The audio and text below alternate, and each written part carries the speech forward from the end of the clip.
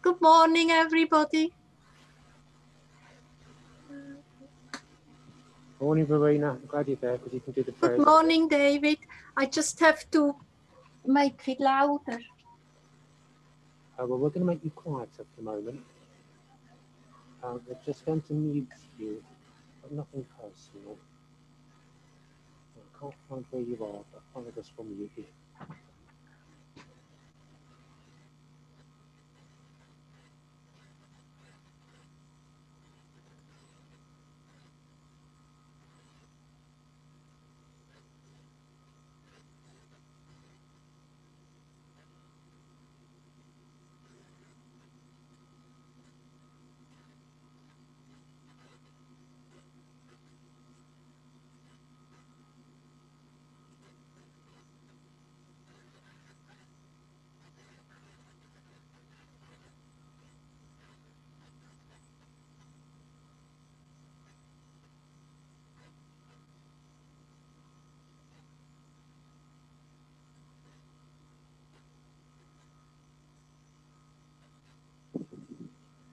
Well, good morning, one and all. Welcome to those who are physically in St Elizabeth's Church this morning. It is lovely to see you here. And again, a warm welcome to those who are looking in on Zoom, who may be looking on a little bit later on Facebook, who are joining us at the moment on whichever medium you are on. It is lovely to see you here this morning. I hope this finds you well today and such a beautiful day. The usual rules that have become the new normal apply. Sadly, within the church building, we can't sing, but we hope that those who are looking on from afar can join in, sing as loud as you can and as loud as you want. When it comes to taking communion, communion has been prepared with hand gel, masks, etc. And it will be given in the church in one kind. That is, I will take wine for all of us all together, and Lisa will come round and distribute a wafer to each person in the church. So please just say Amen, not at Rita, but as I do collectively, as it were. And of course, those who are on Zoom may have bread and wine with them as well. I think that's all I need to say really now by way of introduction. We're going to worship first of all with a video reminding us that the Lord is our vision, be thou my vision. So wherever you are, however you are able, we worship together in song.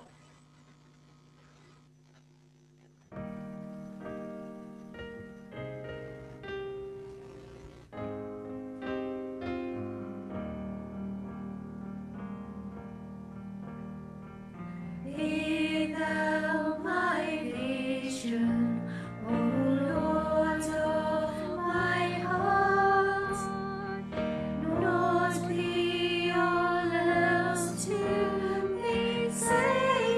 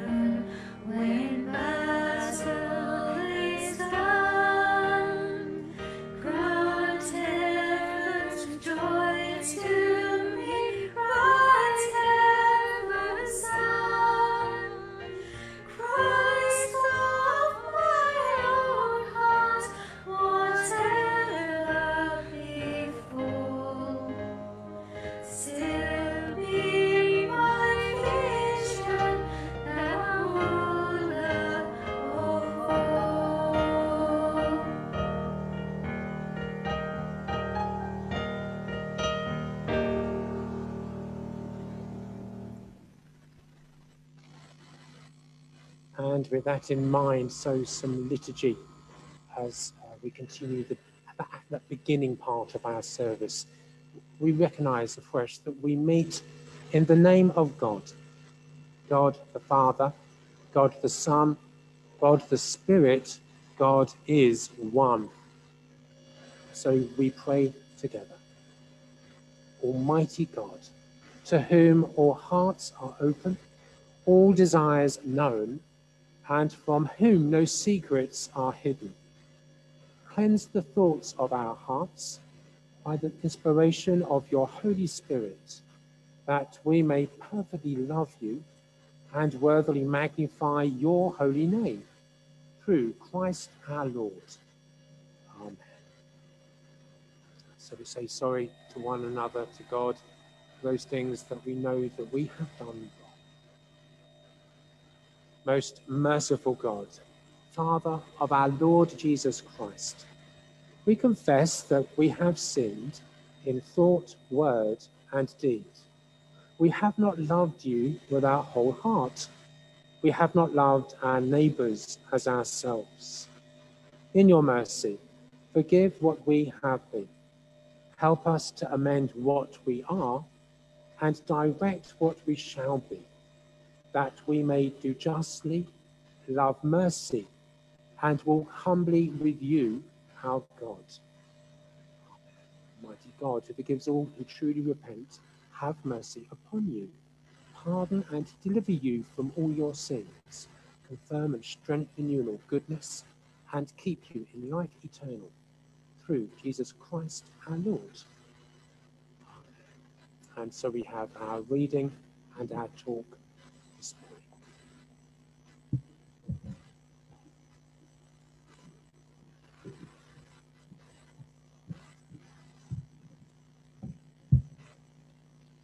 The reading this morning is taken from Matthew's Gospel, chapter 18, starting at verse 21. The parable of the unmerciful servant. Then Peter came to Jesus and asked, "Lord, how many times shall I forgive my brother when he sins against me? Up to 7 times?" Jesus answered,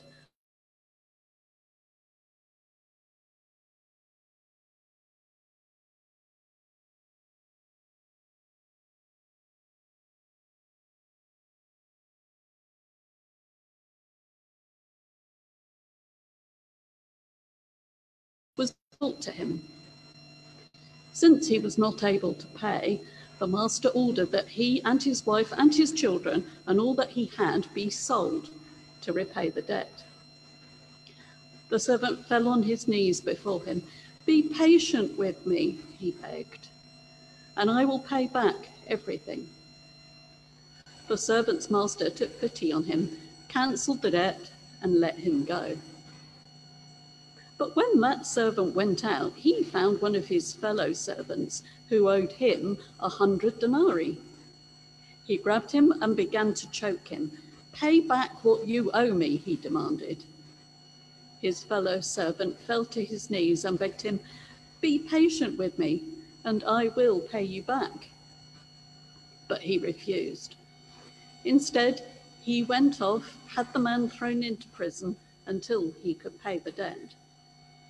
When the other servants saw what had happened, they were greatly distressed and went and told their master everything that had happened.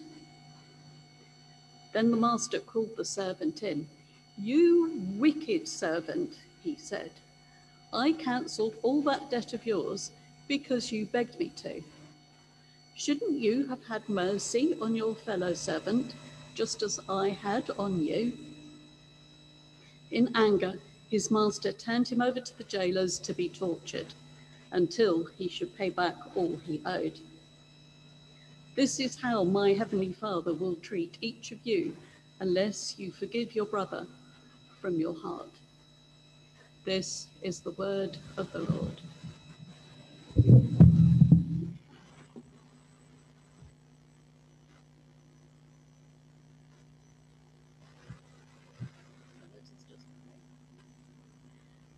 May your word be a light to my feet and a lamp to my path. The words I speak be in the name of the Father, and of the Son, and of the Holy Spirit. Amen. At this time of the church year, our readings are often parables, and today we have one more. They are stories that invite us in and help us understand the teaching. Jesus was pretty fond of them too. About a third of Jesus's words recorded in the New Testament come to us in the form of a parable. It's a great way to teach because parables are at the same time incredibly simple and yet astonishingly deep, the more you think about them. Jesus told this parable because of a question. Lord, how many times must I forgive my brother when he sins against me? That's a good question, isn't it? But to understand it, let's focus on two words in that question. First, the word forgive. What does it mean to forgive someone? It means letting go, quite literally. The word for forgiveness in Greek means to let go. A closed fist, that's not a picture of forgiveness. This is forgiveness. It's unclenching the fist, letting go of the anger, letting go of a grudge. The second word I want you to focus on is the word brother. So Peter's not talking about strangers here. He's thinking about brothers, sisters, mothers, fathers, sons, daughters, colleagues, friends, neighbours, husbands, wives. People close to us are sometimes the one who can cause the most pain. Peter asked about sinning that is actually against me. He's talking about everything from the little daily annoyances of your partner to those moments of tremendous pain inflicted by lies, taking advantage of trust, whatever kinds of sin against you that makes that rage burn inside, that makes you want to hold on to hate and anger with a clenched fist. Peter asked, Lord, how many times must I forgive my brother when he sins against me? And then he offers a guess. As many as 7 times? Now, Jewish tradition suggested that forgiving someone 3 times was a good limit. So Peter, in his mind, is exceeding the standards of his day to meet the higher standards of Jesus. And 7 was the number in the ancient world which suggested completeness and perfection. So it seemed like a really good suggestion, a generous suggestion even. But Jesus, as usual, does more than exceed expectations. Not 7 times, but I tell you, as many as 77 times. Some argue whether the original text means to say 70 times 7 or 77, but the point is clear regardless. Jesus doesn't actually want us to count up to 77. He wants us to take the concept of complete forgiveness and multiply it with complete forgiveness. The point is, we should not be keeping account at all. He's saying that our forgiveness should not just exceed the standards of those around us, but should be infinite, both in number and quality, time after time after time. I can imagine the disciples looking around with eyebrows raised. Infinite forgiveness? That sounds ridiculous. That sounds like a really good way to get taken advantage of. In fact, it doesn't even sound right. Some grudges feel legitimate. There are really hard things to forgive, aren't there? Even forgiving someone 7 times, as Peter suggested, seems impossible. Infinite forgiveness? That just doesn't make sense. But in Jesus's mind, it does. And so he explains, for this reason, the kingdom of heaven is like a king who wanted to settle accounts with his servants. The amount of this money the first servant owed is beyond enormous. In comparison, 800 talents was probably about the total tax income of Palestine. Sorry, that's the accountant in me coming out. So this debt may have been greater than the amount of money in circulation in the region at the time. It's a shocking amount. I don't even know how somebody could be this far in debt.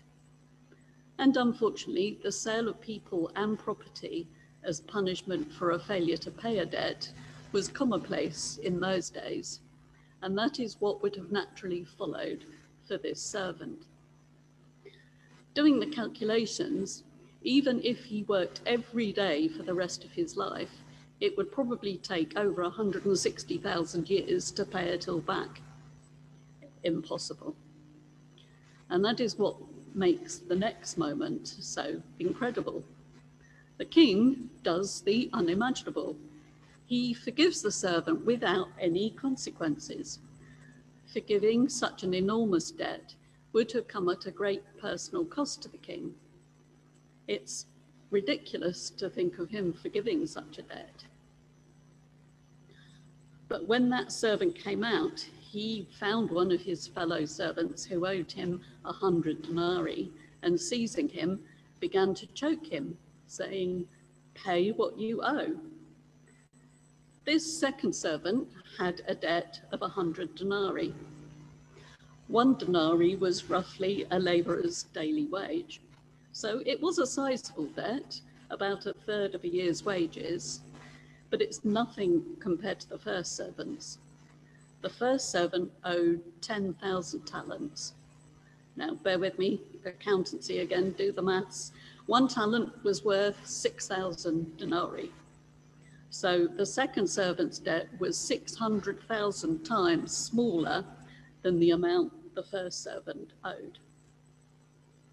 And yet the first servant, who had just walked out of the light of unimaginable mercy, having a debt of 10,000 talents, freely let go, decides to choke his fellow servant for a comparatively microscopic debt. "Be patient with me, and I will pay you back." Sound familiar? Those are the exact same words the first servant spoke to the king, but he refused. At this point, I wonder if the first servant is even sane. Does he have amnesia? It's ridiculous for him not to forgive the second servant, and just shockingly wrong. But that's the point. Refusing to forgive in light of unimaginable forgiveness is crazy. It doesn't make sense. This is why Jesus asks us for infinite forgiveness. The rabbis said to forgive 3 times. Peter suggested 7, and both seem quite generous by earthly standards. But Jesus' model for forgiveness doesn't operate according to this world. If you are a part of God's kingdom, you know that our King has forgiven the impossible debt that we owed. We could never have repaid our debt, not in 1,000,000 lifetimes. In fact, in light of God's forgiveness, our refusal to forgive looks ridiculous. It doesn't make any sense.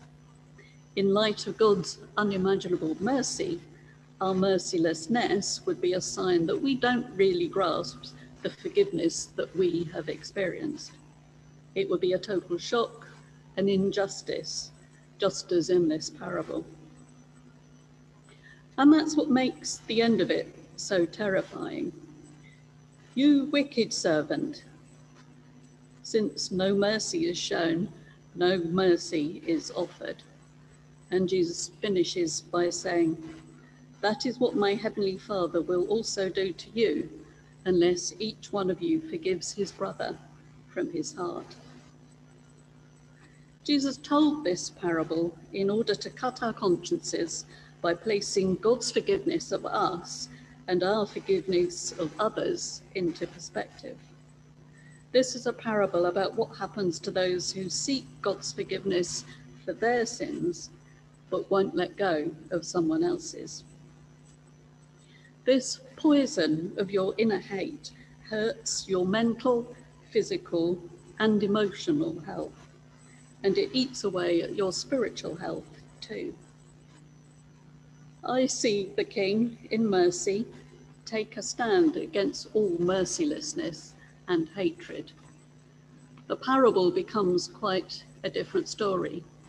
The meaning of God's anger towards the unmerciful servant slowly dawns.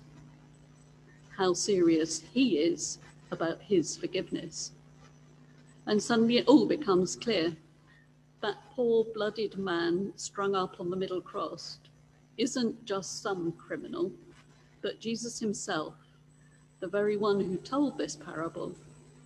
And though it pains that such a loving, innocent man should be condemned by God, I realize that this is the great sacrifice made so that we could go free. I know that my King is serious about forgiveness, serious enough to die for me. The degree to which we grasp our own shocking forgiveness, we will be able to forgive others. It's that simple. I'm not saying it's going to be easy though, especially when that letting go is something we are supposed to do in our heart. When your heart feels like a hardened fist, it's hard to let go. But if you can simply trust the fact that in Christ you are forgiven infinitely, then you're going to want to let go of all those grudges so that God can pour his forgiveness into your open hands. And his forgiveness will fill your hands so full that you won't have any room left to hold on to hate or anger.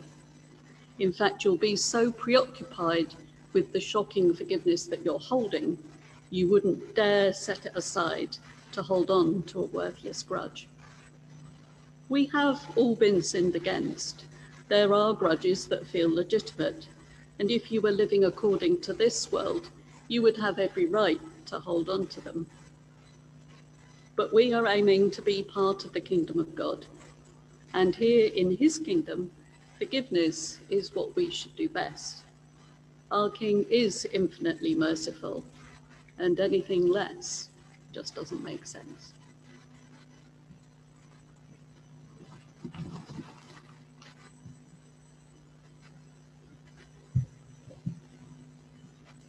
Thank you, Sarah. Shall we just keep a moment or two silence as we reflect on what Sarah's been talking of this morning?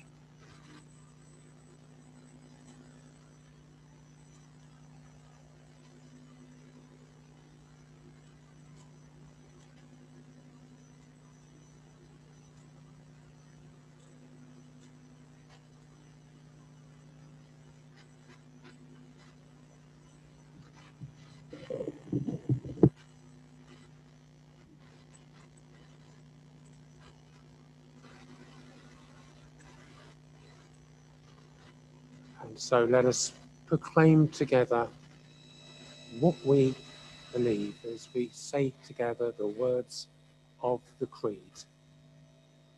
That we believe in one God, the Father, the Almighty, maker of heaven and earth, of all that is seen and unseen. We believe in one Lord Jesus Christ, the only Son of God, begotten of the Father, God from God, light from light, true God from true God, begotten, not made, of one being with the Father. Through him all things were made. For us and for our salvation, he came down from heaven, was incarnate from the Holy Spirit and the Virgin Mary, and was made man. For our sake he was crucified under Pontius Pilate. He suffered death and was buried. On the third day he rose again, in accordance with the Scriptures. He ascended into heaven and is seated at the right hand of the Father. He will come again in glory to judge the living and the dead, and his kingdom will have no end. We believe in the Holy Spirit, the Lord, the giver of life, who proceeds from the Father and the Son. With the Father and the Son is worshipped and glorified, who has spoken through the prophets. We believe in one holy, Catholic and Apostolic Church. We acknowledge one baptism for the forgiveness of sins. We look for the resurrection of the dead and the life of the world to come. Amen. So we turn to some prayers of intercession, and Verena is going to lead us in that.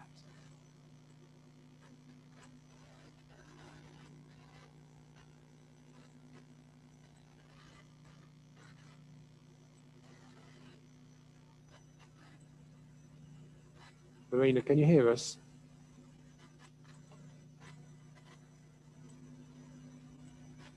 Verena, you need to just unmute yourself. Okay, can you hear me now? Ah, brilliant, thank you. Although Holy Cross Day is celebrated tomorrow, I would like to reflect on it today because it is a day which honors and commemorates the sacrifice of love that Jesus Christ made on the cross for our salvation of love. O Lord, hear my prayer. O Lord, hear my prayer. When I call, answer me. O Lord, hear my prayer. O Lord, hear my prayer. Come and listen to me. We adore you, dear Lord, and we bless you because by your holy cross you have redeemed the world. This morning we ask you to bless all in your ministry, especially our Archbishop Justin and Bishops Ruth and Will, also those who lead the church's worship, by preaching of the word and the celebration of the sacraments. So please give to Christian people a deep longing to take up their cross and so to draw all people close to you, wherever they may be. By our Saviour's cross and passion, Lord, save us and help us. Looking mercy upon the world you loved so much that you sent your Son to suffer and to die, please help all in authority to witness to the faith we have received by our actions and our deeds. So make us a caring world, strengthen all nations, including our own, to work for justice, peace and reconciliation. Lord, save us and help us. Make us a responsible community, supporting our families, friends and neighbors during this lockdown. Bless all teachers for their dedication and keep children safe and well as they have gone back to school once more. So we pray that you will renew our commitment to your loving in all our relationships, wherever we may be. Lord, save us and help us. Bring healing to all who are weighed down by pain and injustice. Help the persecuted, the lonely, the suffering, the ones affected by the coronavirus, and the dying to find strength in your comfort. We also pray for the homeless, the ones on the edge of society, and all who need our prayers today. Lord, save us and help us. And now welcome into paradise all who have left this world in your friendship. According to your promises, bring them with all your saints to share in the benefits of Christ's death and resurrection. By our Saviour's cross and passion, Lord, save us and help us.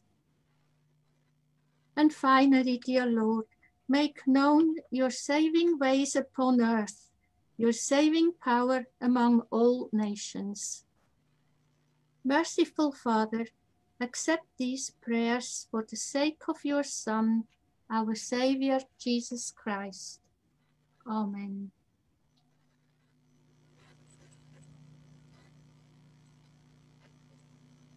Thank you, Verena. So we're going to share a sign of Christ's peace with one another. Let me just introduce that with a short piece of liturgy, and then in a very socially distanced manner we will share a sign of Christ's peace. We are the body of Christ. In the one Spirit we were all baptized into one body. Let us then pursue all that makes for peace and builds up our common life.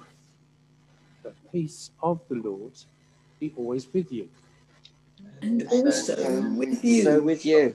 For one another, a sign of Christ's peace. Peace Peace. be with you. Peace be with you, everyone. Peace be with you. And on Facebook.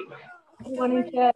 Facebook, Yeah. YouTube, Peace everybody. to those Zooming and to those on Facebook and Please say. taking on a little bit later on YouTube. Peace. Oh, dear.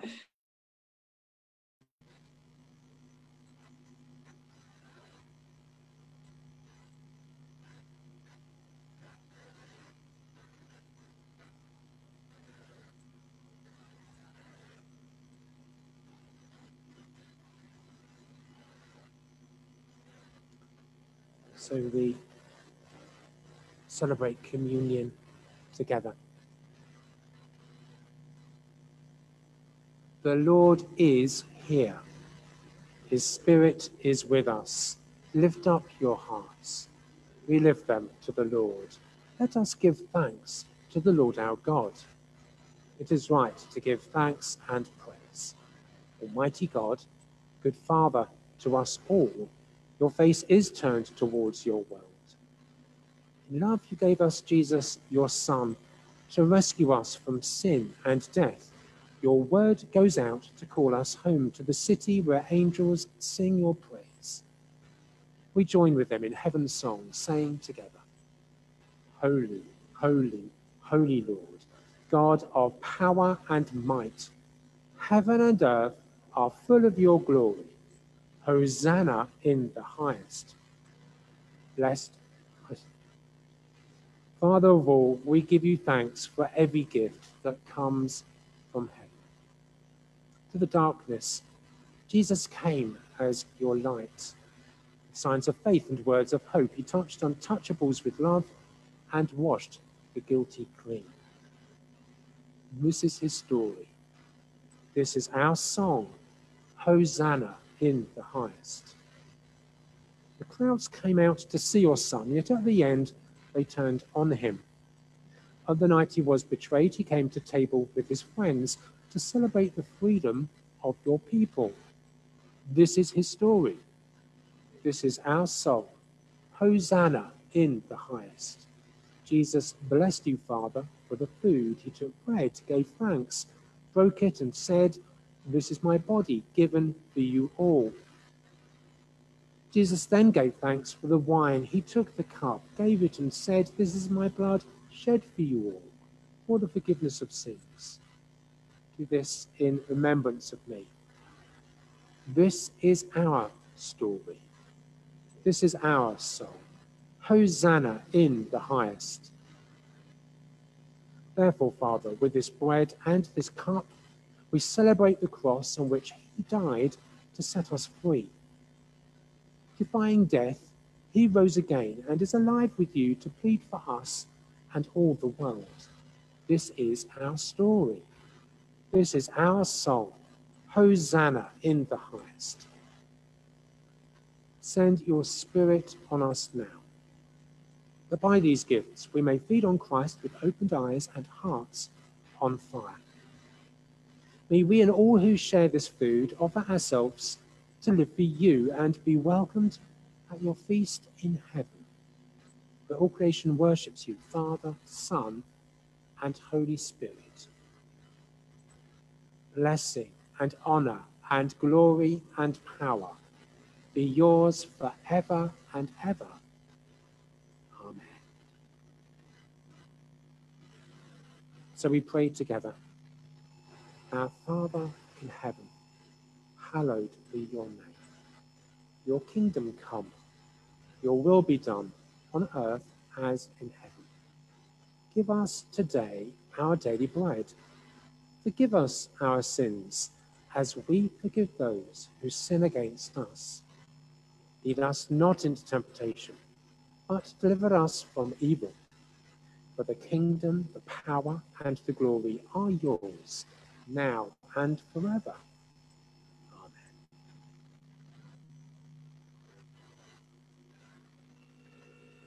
Every time we eat this bread and drink this cup, we proclaim the Lord's death until he comes. So however you are able, draw near with faith. Receive the body of our Lord Jesus Christ, which he gave for you, and his blood, which he shed for you. Eat and drink in remembrance that he died for you, and feed on him in your hearts by faith with thanksgiving.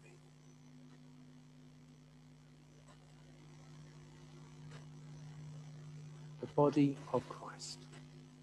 Amen.